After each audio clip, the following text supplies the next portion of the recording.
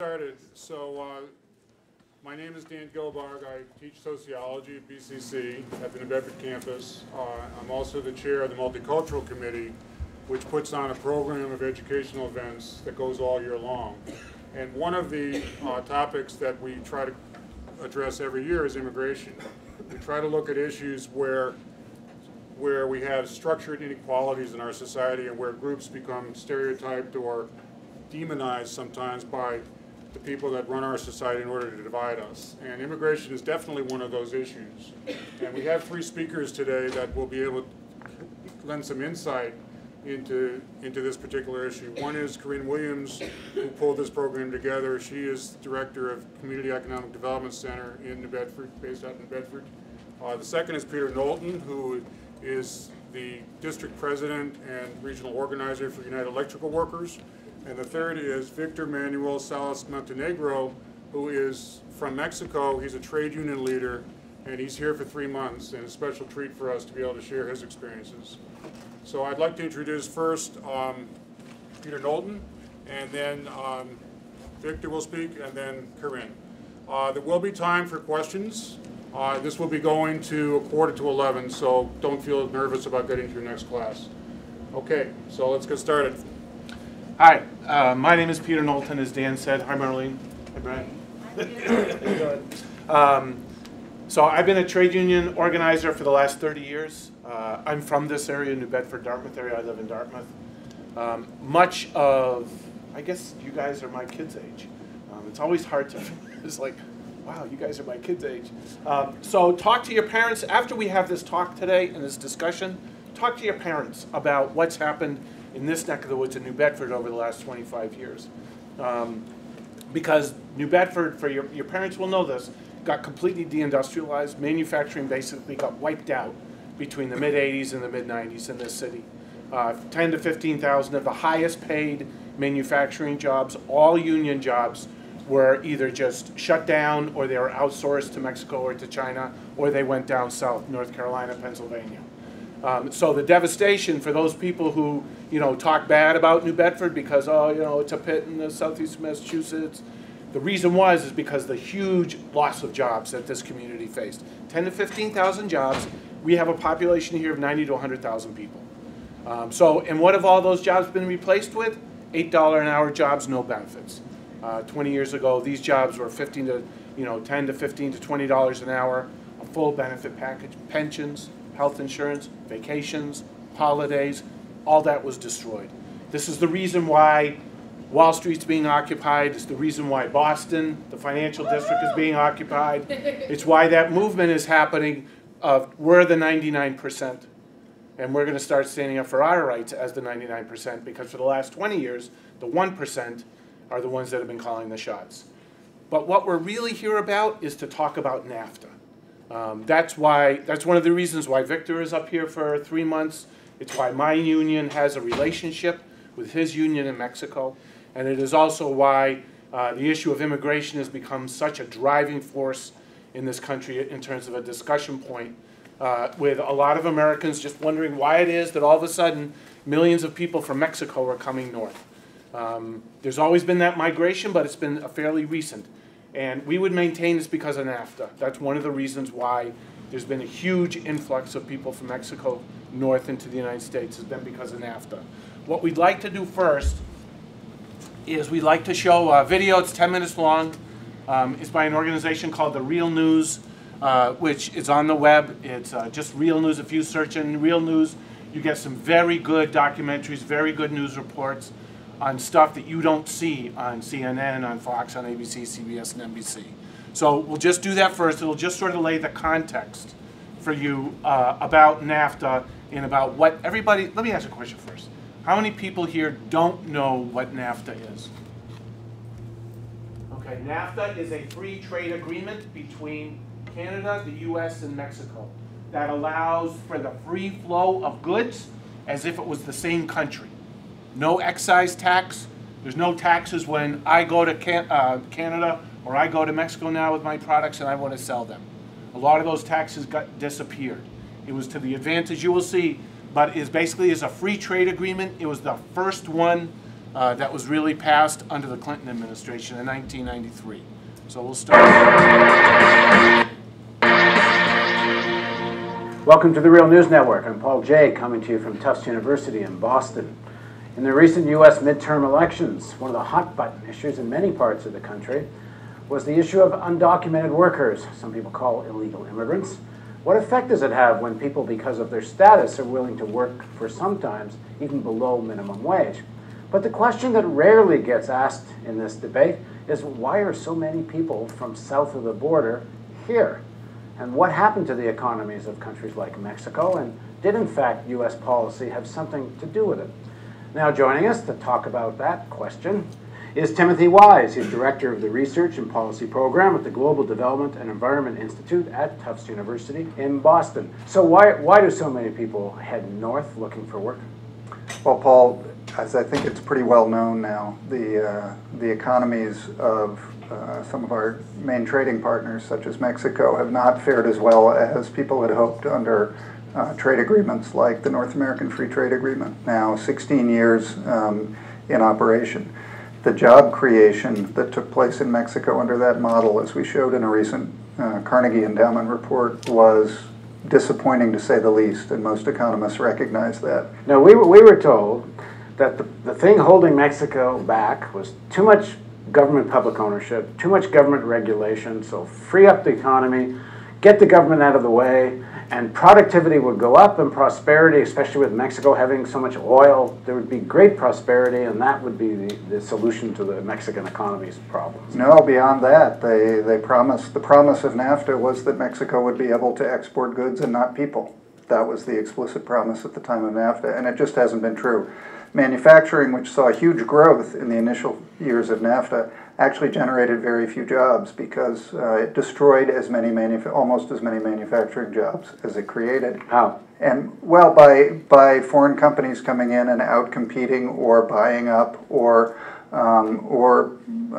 bringing their products in and putting local firms out of business. So that lost jobs. And then the new firms that came in created some new jobs.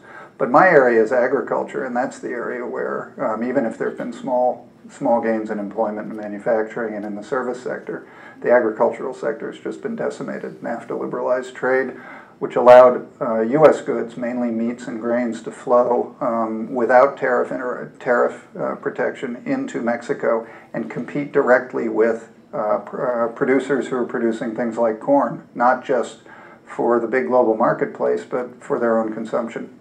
So tell us the story. Let me just really quickly. Does everybody here understand what a tariff is? How many people don't understand what a tariff is? Okay. Tariff is a tax that you pay to sell your products in another country. So that's what NAFTA did, took away those taxes, those tariffs. Corn, how did that, what's the mechanism of that, and what were the consequences? Sadly, the NAFTA included a transition period for the liberalization of corn that the Mexican government unilaterally chose not to follow. So corn tariffs, which the Mexican government had used fairly consistently to protect their corn farmers from cheaper corn coming from the U.S., were eliminated very quickly after NAFTA, within 2 years of NAFTA. Corn flooded in, imports increased over 400% in Mexico of U.S. corn. Prices went down 66% in the 16 years of NAFTA, and the impact on Mexican producers was obviously devastating. Because the argument would be, what's wrong with cheaper food in Mexico? Well, cheaper food in Mexico is fine if that's translating into cheaper food. The only evidence that there's really been cheaper food in Mexico from that policy is that, since it's mainly fed to animals, that pork might have gotten a little cheaper for some urban consumers, but tortillas didn't get cheaper, which is the staple of the Mexican diet. And of course the farmers who eat what they grow in addition to selling what they grow were devastated. The evidence is that 2.3 million people left agriculture in Mexico in the time since NAFTA. And that actually hides an even worse story. Some 5 million so-called unpaid family farm members left the farm. They didn't give up their farms, because their farms are a really valuable asset, often the only asset they have. But that's the flow that got pushed into the undocumented migrant stream. Those 5 million people who couldn't make a living off their family farms anymore. Now, I remember in 1991, I stood on the Tijuana border on the Mexican side looking north. It was about 5 or 6 o'clock in the evening, and there were about 300 people lined up on this side of me, another 300 lined up on this side of me. People were selling popcorn and candy and tortillas, and it was like a festival waiting for the sun to go down, where something close to, I think, 1,000 people were all going to just go head into California. And waiting on the other side to stop them was nobody. So talk about the role of the extent to which people were not just forced north because of a destroyed agriculture in Mexico, but more or less welcomed to come north, even though supposedly it was illegal. Well, I think that's obviously a policy that in the beginning there was a more routine and regular and almost wink-wink accepted policy of illegal but tolerated migration. That changed significantly over the course of the NAFTA period, and particularly after 9/11, when security concerns became paramount and securing the borders became the order of the day. The militarization of the border since then has resulted in making that journey much, much more perilous, much more cracked down on. The deaths along the border reach record proportions every year. But hundreds of thousands, if not millions of people that came during the more laissez-faire period were virtually invited to come, and to all real intents and purposes, and have been working here for decades. And now there's a conversation about because they're not documented, they should be thrown out. I mean, it boggles the mind that people don't get why and how people are here. Well, right, and in Mexico, it of course boggles the mind that every trade in everything was liberalized. The flow of goods, the flow of services, the flow of capital, but not the flow of people. It's the only thing that wasn't liberalized. And with the failure of job creation in Mexico, particularly the devastation in agriculture, the flow happened anyway. It happened, we criminalized it, and began to make that take a much more punitive approach to that on the part of the U.S. government. With huge cost to human life, just the deaths on the border, to breaking up families. It used to be that with a seasonal flow of migrants, family members would come work in the fields in California or wherever and go back home. Now families are permanently broken up because it's too risky to go back and forth and back and forth. They come and they stay. It's too risky to bring their family members. So it's devastating to families as well. So talk a little bit about a particular company that seems to play both sides of the border and done fairly well, Smithfield, which is one of the largest pork producers and brings us lovely pork sausages and swine flu to boot. How does this mechanism help them? I was asked one. This company, the Tar Heel plant in North Carolina, the United Food and Commercial Workers spent 5 years trying to organize this plant. The company filed a lawsuit actually against Jobs with Justice, which is a pro-community worker organization out of Boston. It's a national organization, saying that they were extorting Smithfield by running a community campaign of people not buying and boycotting Smithfield products. Bacon, sausages, other pork products in Stop and Shops. And the corporation tried to file a lawsuit under RICO, which is a criminal act, that they were conspiring to get consumers to boycott their products. There was no conspiracy. It was a public campaign. But this is the kind of companies that support NAFTA and some of the ones that are benefiting from it. So at a conference, well, if the farmers in the U.S. and farmers there don't win from NAFTA, who does? Take Smithfield, please. They benefit not only from U.S. agricultural policies, but from labor policies, environment policies, immigration policies, and trade policies. Obviously, NAFTA opened the border to their pork, so they could sell their pork cheap in Mexico, and they did. Pork exports increased 700% from the United States to Mexico. But they were getting all their feed grains cheap at a discount rate because of U.S. agricultural policies, which created overproduction and forced down corn and soy costs. So that's 65% of your operating costs if you're fattening hogs. And so they were getting cheap feed for their hogs.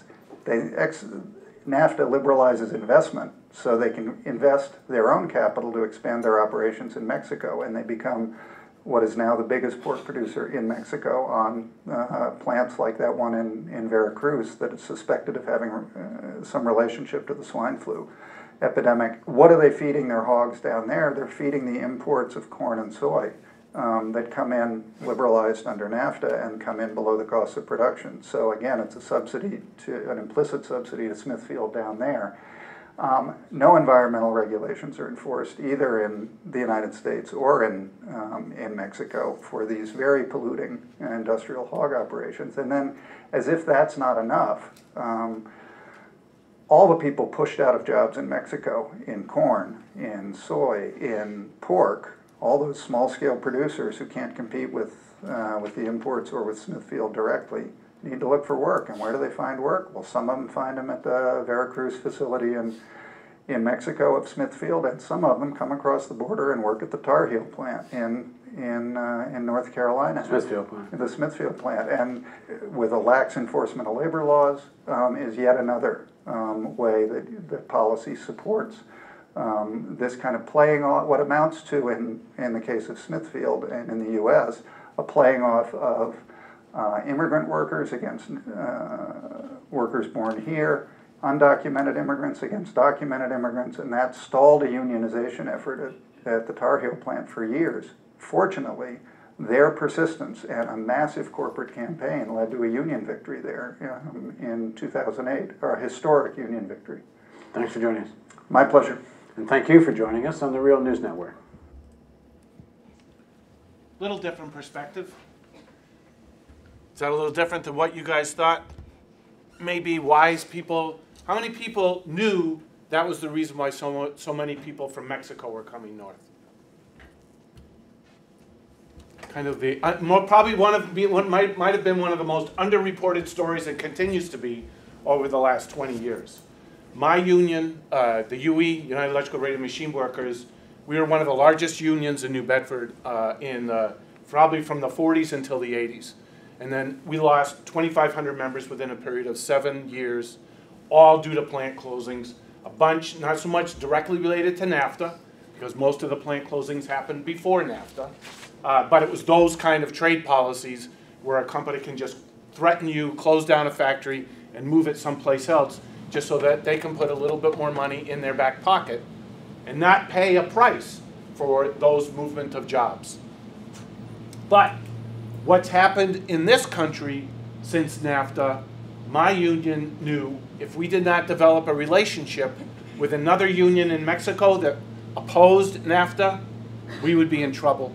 And that, for our perspective, in order for our members to be secure and to be protected and be defended and to have a decent life in America, we have to make sure, as a result of the free trade agreement, that we work with unions in Mexico to raise up the standard of living of Mexican workers. Because the biggest threat to your pay is your neighbor if they're getting paid half to a tenth of what you make. And we allow that competition to happen on wages. No more longer is it competition based on quality or what you make or whether or not the product is useful. It's now just based on how much cheaper can I pay people so that I can put more money into my back pocket, the back pocket of the shareholders, and the back pockets of the board of directors. That's really what the competition has been about. And when you compete over wages, it doesn't matter in today's times whether the competition is between Massachusetts or Rhode Island, Massachusetts or Mexico, Massachusetts or China. Because of the computers and the ability to transport goods quickly, cheaply, and somewhat safely, and somewhat cheaply, is that now the competition is on a global basis. It's no for lowering the wages. It's no longer just on a regional basis. So it used to be the threat to us in Massachusetts was product moving to North Carolina, to South Carolina, to Georgia.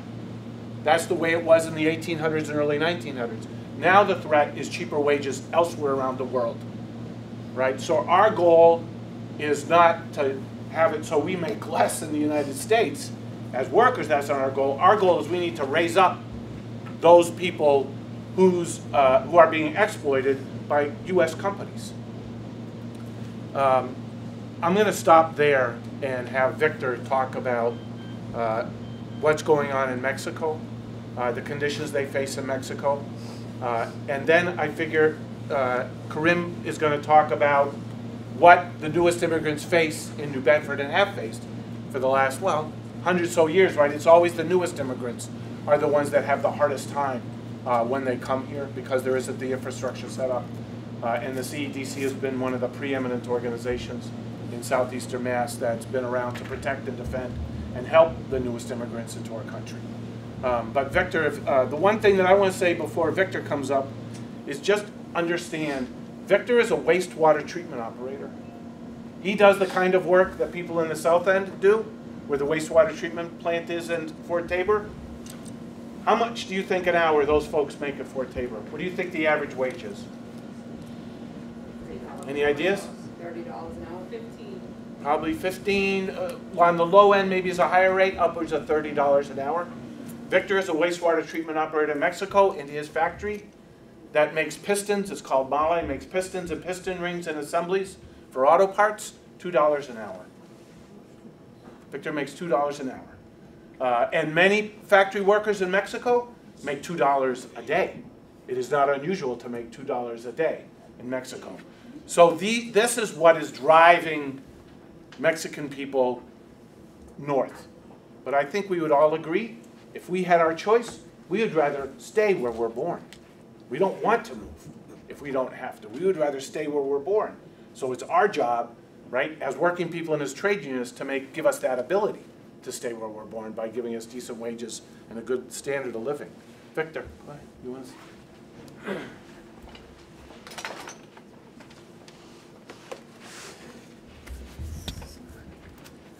Do this. I'll grab a chair. I'm gonna. Yo también. Gracias. I'll switch. Oh, okay. Buenos días a todos. Good morning, everybody. Bueno, ya Peter dijo lo que yo iba a decir al inicio, dónde trabajo, cuánto es lo que gano, y esa es la razón por la que muchas empresas de Estados Unidos van hacia México. Well, Peter stole my thunder a little bit because I was going to share with you about how much I make per hour, and one of the reasons why there is this flight of jobs from the United States to Mexico. Sí, me sorprende la cantidad de dinero que gana un operario en Estados Unidos haciendo lo mismo que yo hago en México. I was very surprised to hear about how much a worker who does the same job that I do is earning here in the United States. Entonces, vamos a iniciar un poco dando a conocer cómo era México antes del Tratado de Libre Comercio. So let's start off by understanding what life was like before the NAFTA treaty was put into place. México tenía una economía cerrada, Mexico had a closed economy, donde solo se consumía lo que se producía en el país. and it was an economy where they consumed whatever they produced within the country.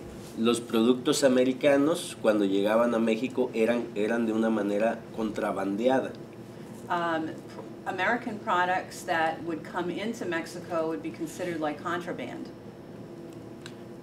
Los aranceles eran muy caros, los impuestos eran muy caros, por eso las mercancías no podían tener ese libre flujo hacia México. The tariffs and the taxes for American products were very, very high, and so that's why you didn't have that flow of goods coming from the United States into Mexico. Es por eso que los empresarios mexicanos tenían garantizado el consumo de sus productos en México. And that's why Mexican companies had sort of a guaranteed market for the products that they were producing within Mexico. Esto hizo que los empresarios mexicanos no se preocuparan por crear nuevas tecnologías. And that's the reason why Mexican enterprises didn't worry about the technology that they were developing.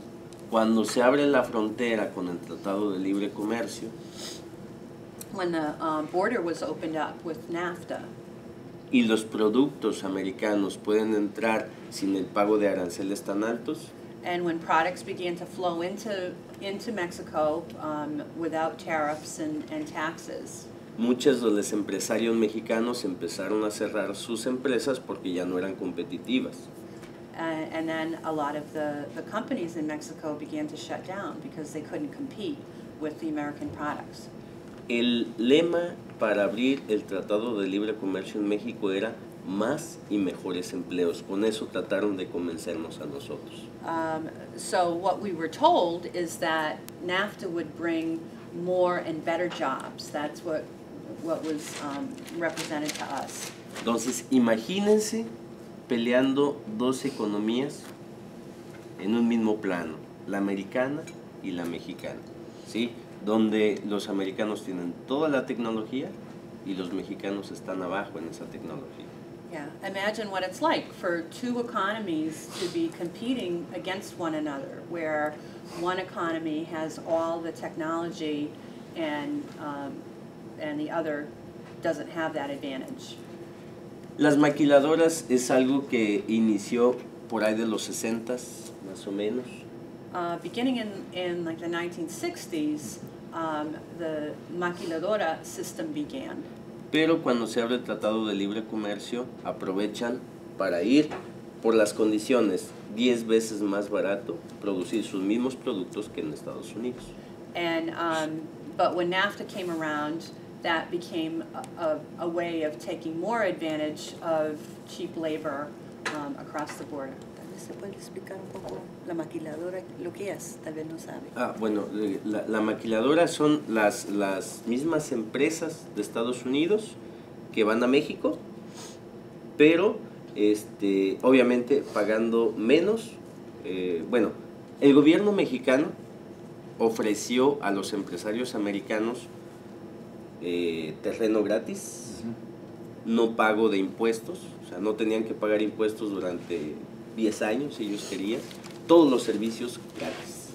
So what was called this maquiladora are the factories that were producing in the United States, but the Mexican government gave free land, tax breaks, and the ability to open up new enterprises across the border.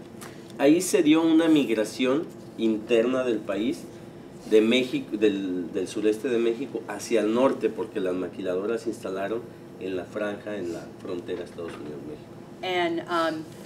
And when these maquiladoras were set up and built, that created a massive internal migration of Mexicans that started to migrate to these jobs up at the border region where the factories were set up.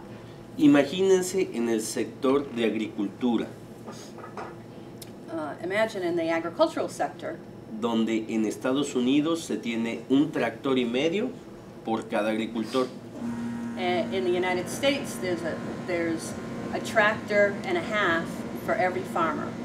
Y en México se tiene un tractor por cada 100 agricultores. And in Mexico, there's only one tractor per every 100 farmers. Nos devastaron. So there's no comparison. Porque es muy difícil poder competir con esa tecnología. So you can't compete with the technology. Los campesinos empiezan a emigrar hacia las ciudades.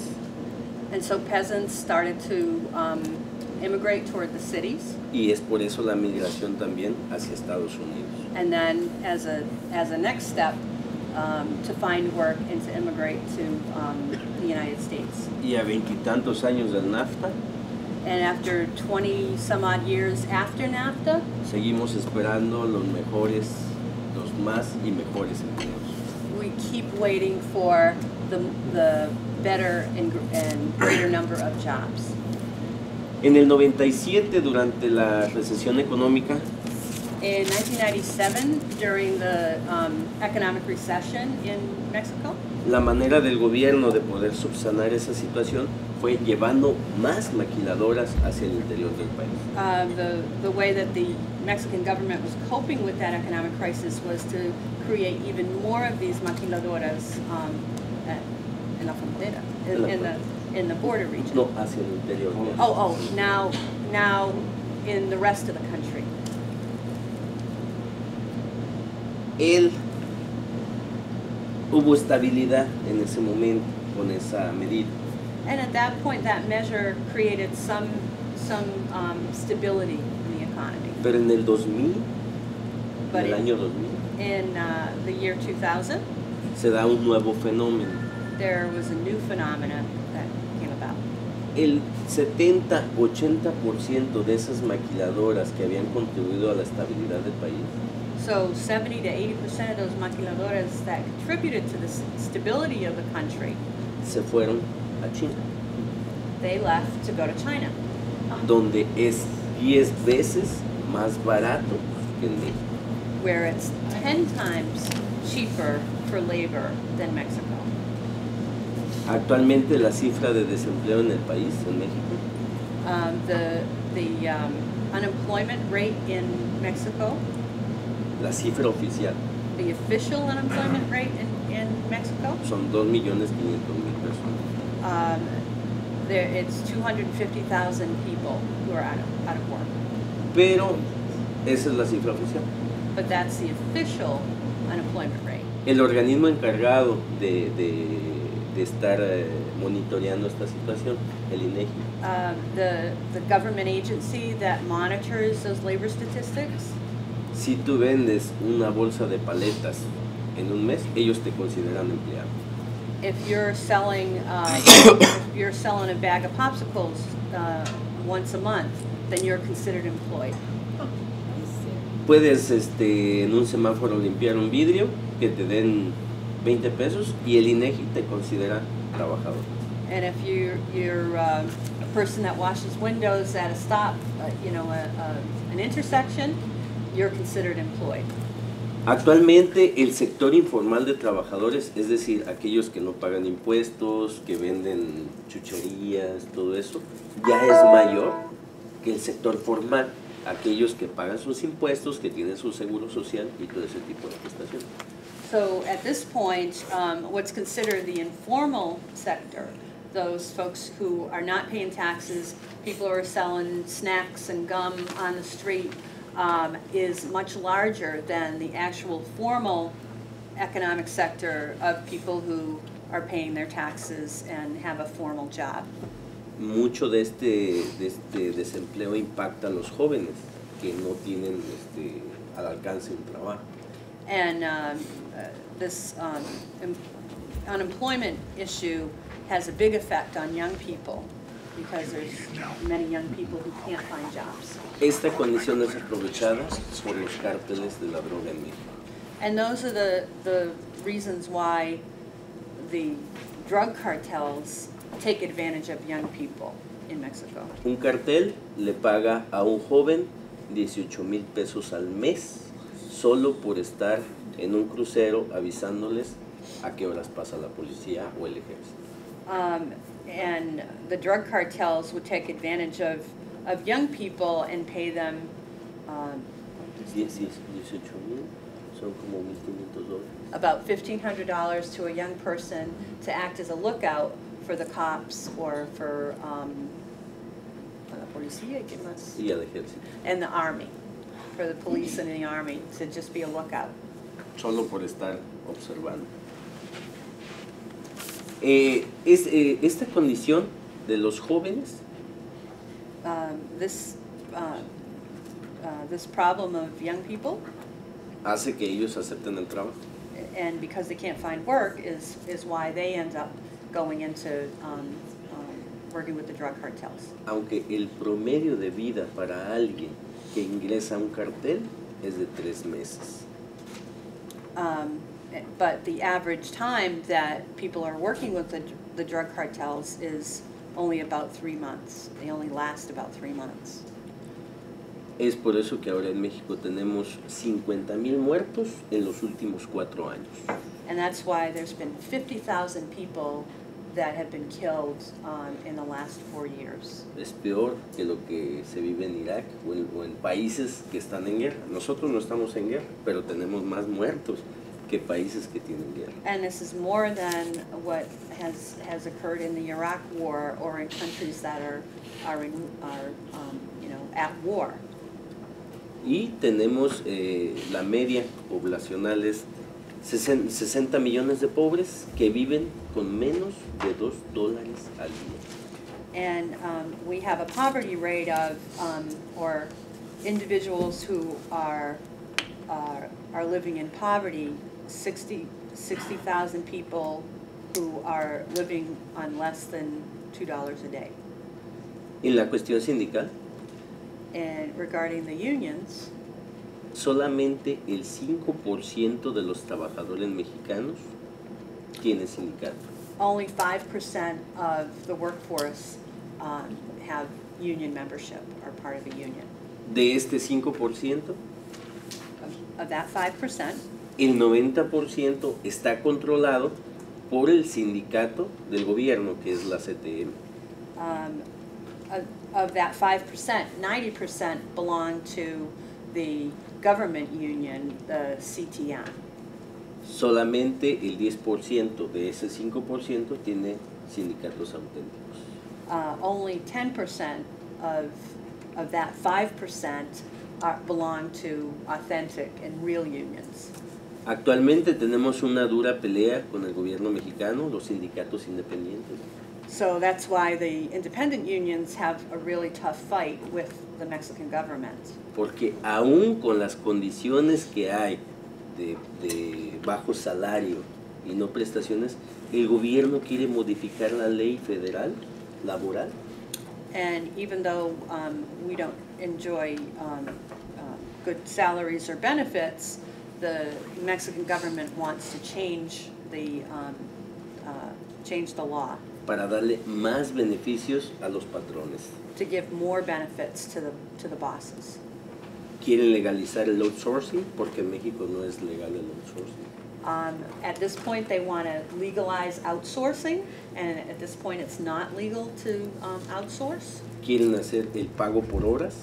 They want to institute a per hour system of pay, Que significa que el patrón solo le va a permitir al trabajador que labore cuando él tenga trabajo. Cuando no tiene, lo regresa a su casa. and so in that case, that means when you're working by the hour, your boss can send you home when there's no work. Contratos temporales para que la gente no tenga una antigüedad en su trabajo. And so it's like working on a temporary shift, so there's no security in your job. Eliminar el derecho de crear nuevos sindicatos. And also the right to organize new unions. Esa es la situación actual en México. Ya hemos hecho 3 concentraciones masivas en este año. This is what the situation is in Mexico, but we've done 3 major mobilizations, demonstrations so far. Porque no queremos permitir que esa ley se aplique ahora en México. Because we don't want that law to pass in Mexico. So we've been fighting against that law. Nosotros como sindicato tuvimos un caso curioso. In our case, as a union, we have a very interesting case. Demandamos la titularidad de contrato, porque en México tienes que demandar a la empresa por el contrato, para un nuevo contrato en una empresa japonesa. We actually sued our company on our contract because they wanted to install a Japanese-based company. So we sued against the Mexicans. Todos los Explica un poco. el proceso en México para que tú puedas sindicalizar a una empresa. In order to organize a company, this is getting a little, a little bogged down in the technical aspect, but in Mexico, when you organize a union, Tú tienes que demandar como sindicato a la empresa. you have to put a claim, like a suit against your company Para tener el contrato de esos trabajadores. to be able to win a contract for those workers. La mesa de conciliación tiene que proponer una fecha para un voto secreto. So the government has to, it's a board of conciliation they have to set the date for the union election. Y la gente es la que decide qué sindicato se queda en esa empresa. And so that's when the workers decide whether or not they're going to keep the union in the company. Cuando nosotros hicimos eso, And when we did that, el mayor obstáculo fue el gobierno. and the biggest obstacle to us was the government. Hicieron toda una estrategia junto con la empresa They teamed up with the company and created a strategy, no nos dejaron entrar para el recuento, para la votación secreta. and they didn't even let us go in to be able to count the votes. Y cuando quisimos llevar esto a una instancia más alta en el gobierno, And when we tried to bring it up to a higher level of the government, la respuesta que recibimos fue: the response from the government was con las empresas japonesas no se metan. that don't mess with the Japanese companies. Porque en el estado donde yo vivo, In the region where I live, in the state where I live, el 80% de la inversión es japonesa.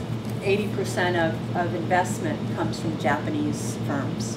La amenaza de los japoneses fue: si el FAT entra en esta empresa, la inversión japonesa se va del país, del estado. And so the Japanese firms made a threat that if the FAT, their union, goes into this company, then the Japanese will pull out of Mexico, Entonces, pull out their investment. es muy difícil porque tenemos que pelear contra el sistema corporativo y el gobierno. So it's difficult because we have to fight against the corporate system, but also against our own government. La relación que tenemos con la UI aquí en Estados Unidos The relationship that we have with the UE here in the United States nos permitió demandar una empresa en el Estado de México que tiene una filial en Estados Unidos, y esa filial en Estados Unidos está controlada por la UI. Because of our tie with the UE, we were able to put this suit against the company in Mexico because the UE had an affiliation with a shop or a company in the United States. Tuvieron que ir líderes sindicales de la empresa en Estados Unidos a la empresa que tenemos en México. Tuvieron que ir líderes sindicales de la UI, de la empresa que está en Estados Unidos, a la que tenemos en México. Yeah, so we had a tie between the leadership in the UE in the United States and the leadership of the union here in Mexico. Y después de 4 años de estar en pleitos, And after 4 years of fighting, parece que todo se está dando a favor de un sindicato independiente. we now think that things are on our side to favor our independent union. Es por eso la relación tan importante que tenemos con UI. And that's why our relationship, our tie to UE is so important to us. Y estamos en la pelea. And we continue to fight.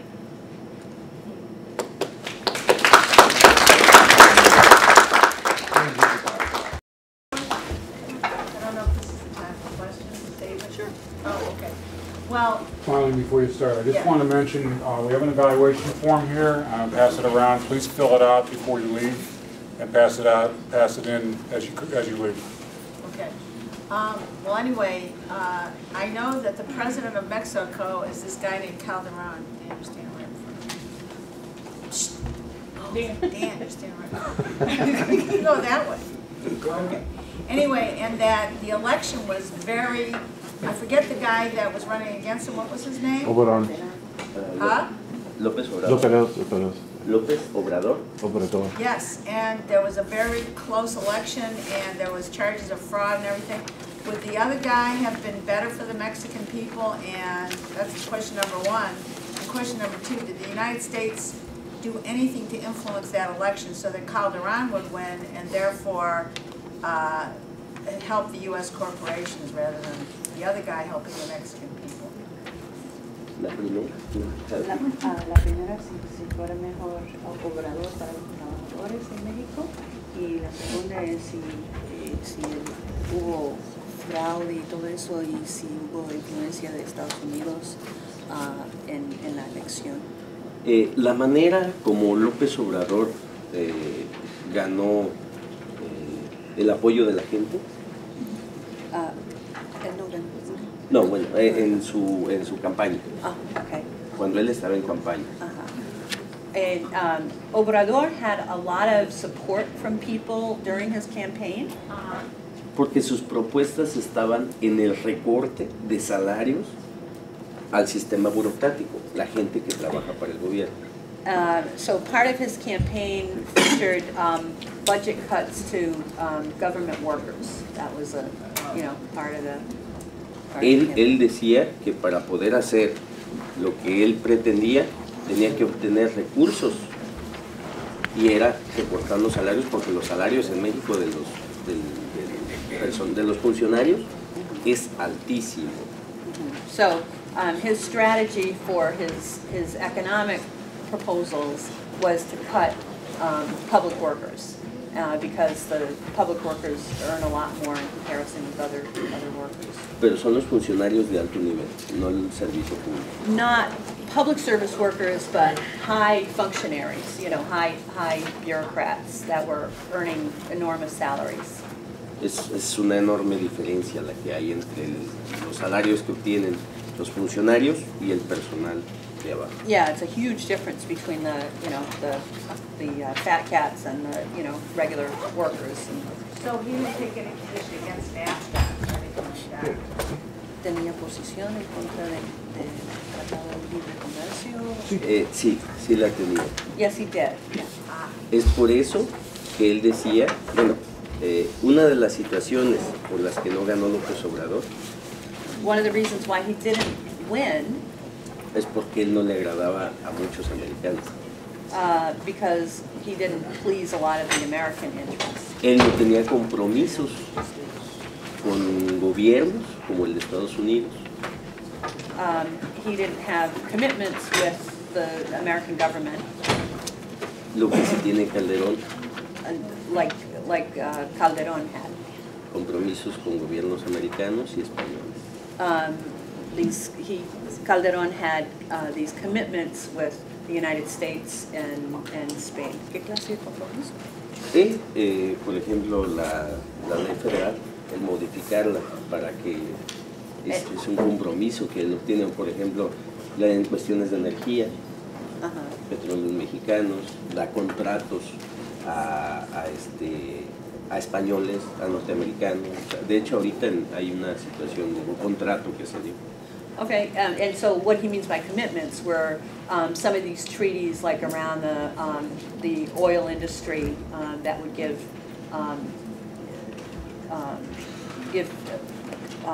contracts with the United States and with Spain around the petroleum industry. So the other guy didn't have those kind of commitments.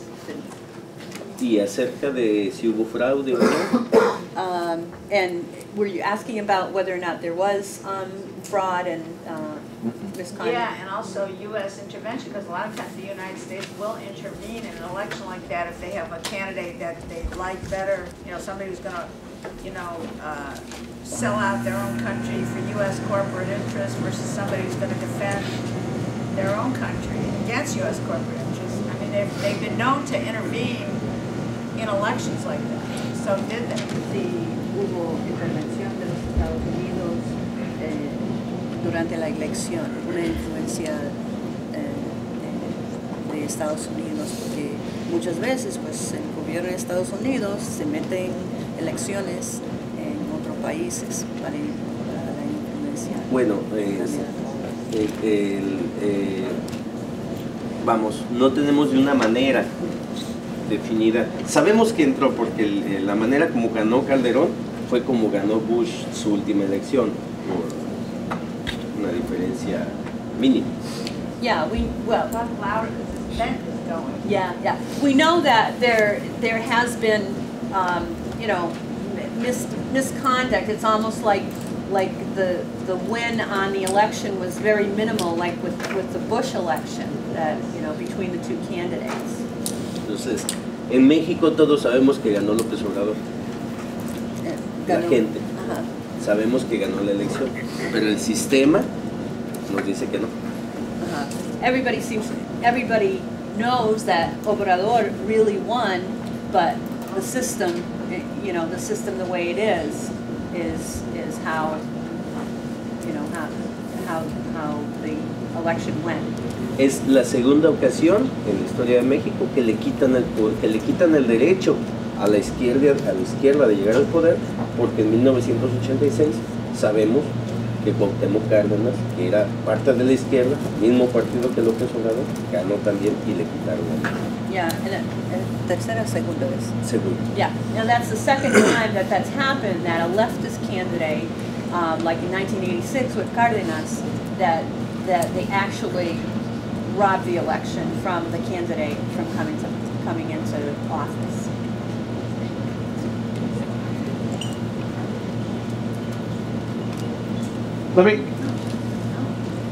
Does everybody, let me ask a question.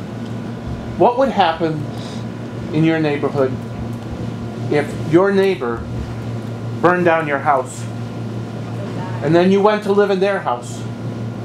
Because they burned down your house, so you went to live in their house. Right? Wouldn't that be a fair thing to do?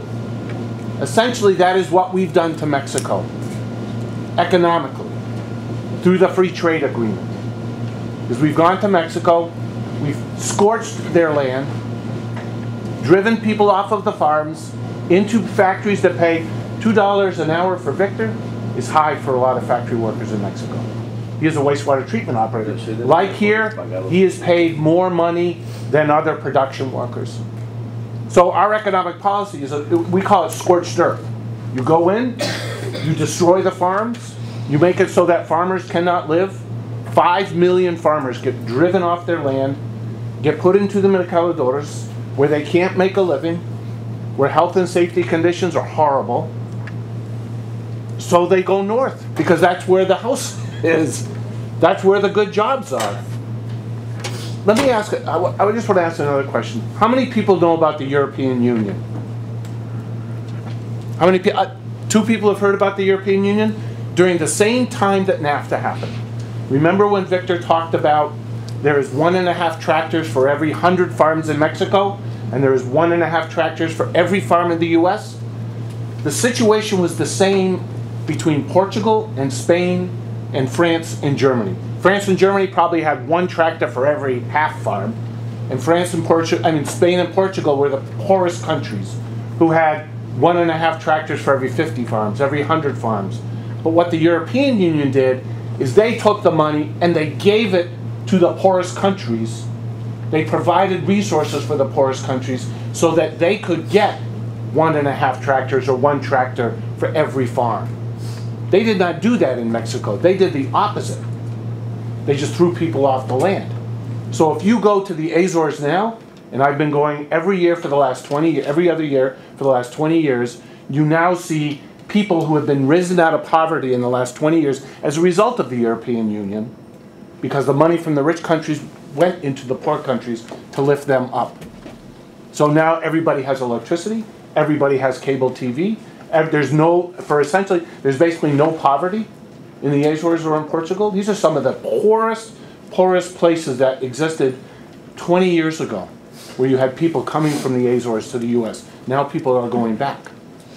But during the same time we had a scorched earth policy in Mexico, which was run by the companies, right? There was another policy, there was another free trade policy in Europe to raise the poorest countries up. So I guess the question is, when everybody comes north from Mexico and Guatemala and El Salvador, why should we be against them? We should be helping them. Why should we be raiding factories where they work, detaining them, which happened 4 years ago, and then sending them back to Texas? Shouldn't we be helping those people who come to our shores, who are the newest immigrants?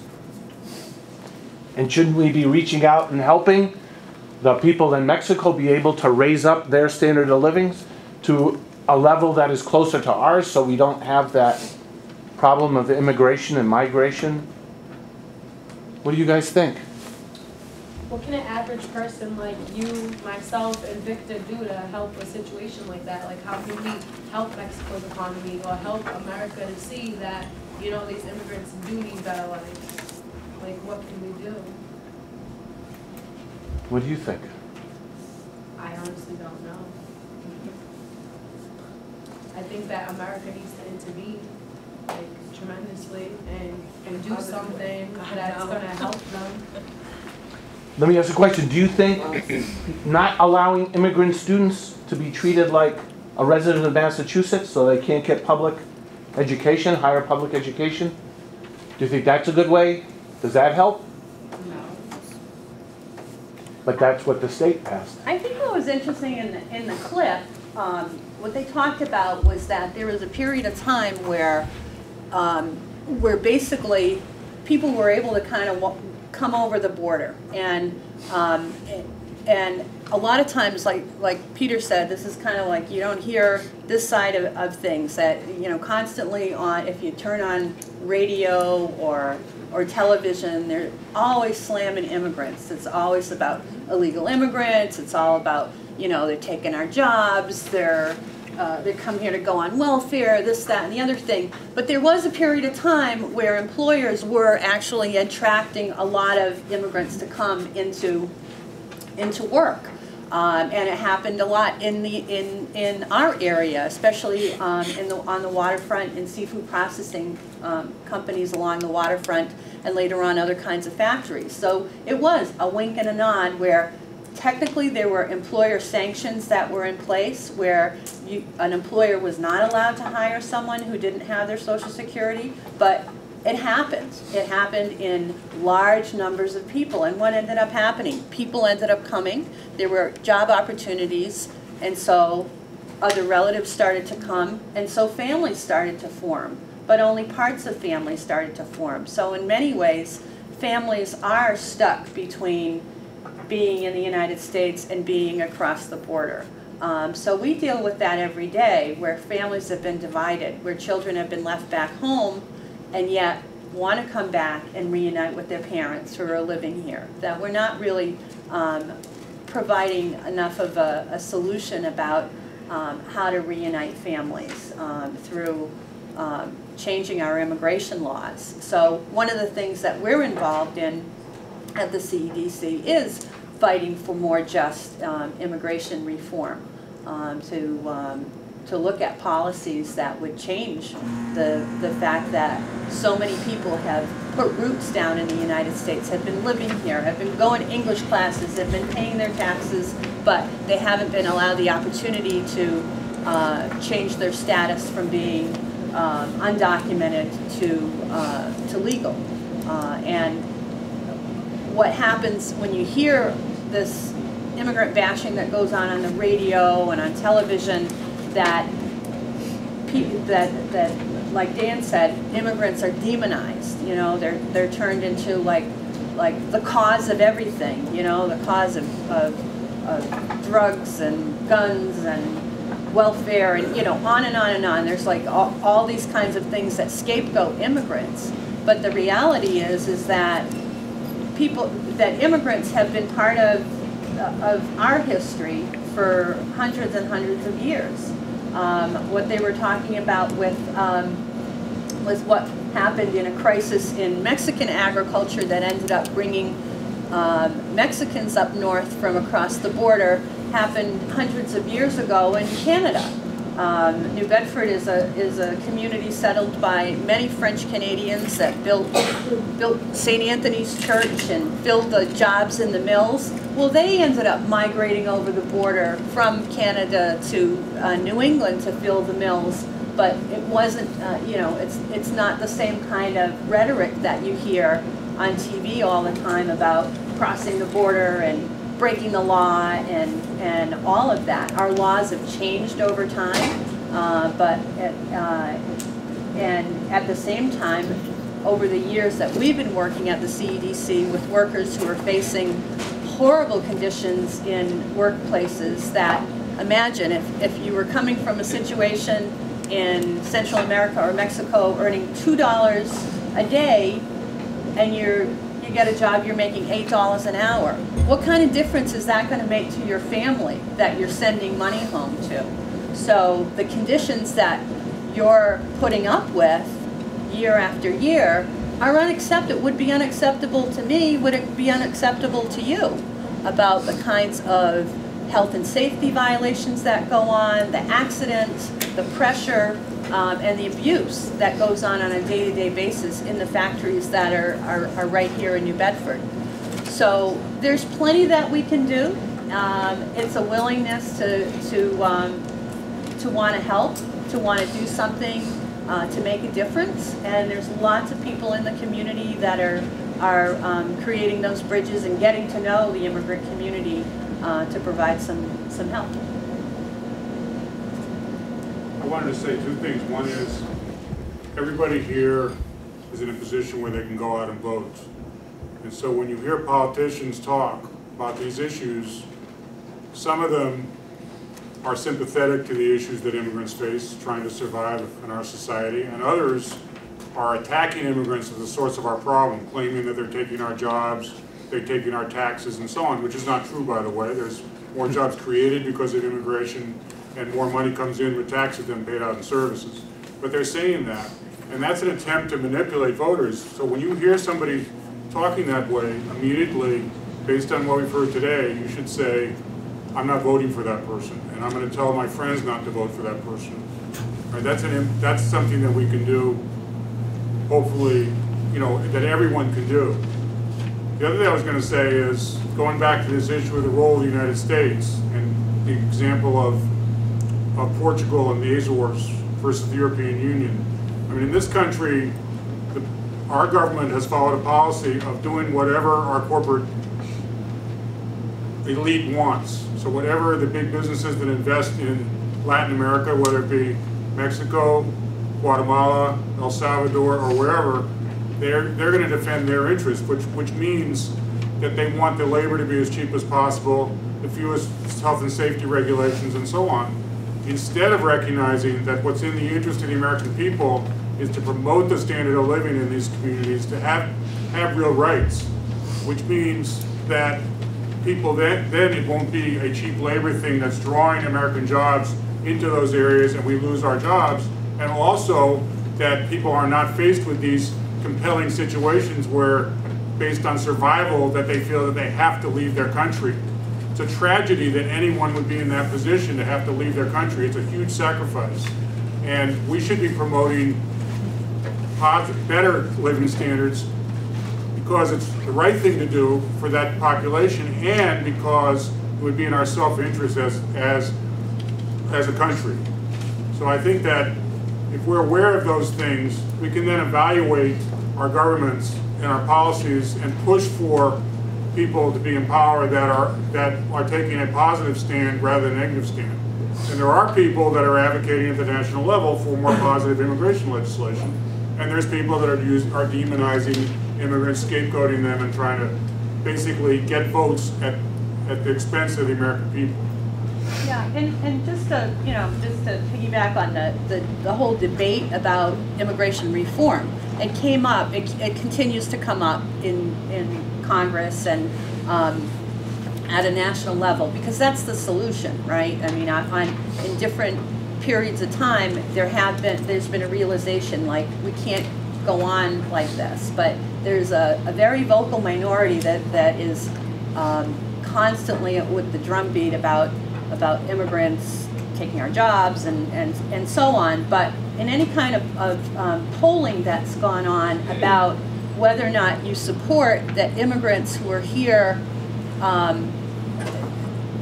to be given the opportunity to adjust their status and take a path to citizenship, to do the right thing, to pay their back taxes, to go to English classes, to integrate into broader society, 63% of Americans think that that's a good idea.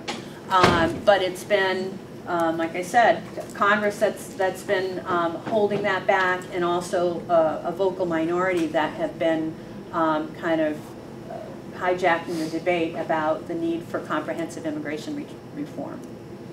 Well, I think time is up, so let's recognize our speakers. I have one final ask, and that is Ken Pittman on 1420 is constantly on the radio bashing immigrants and bashing the organizations that support the newest immigrants in New Bedford. if you ever hear it, if you're home, if you're on your cell phone, call up and just say, I'm an immigrant, I just haven't come here recently. Or if you have, I've been here recently. This city was founded on immigrants.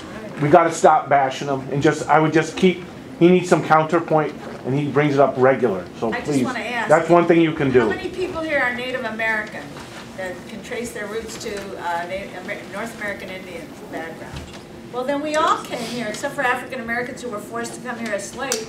We all came here from someplace else. And many people came here without papers, illegally, quote unquote.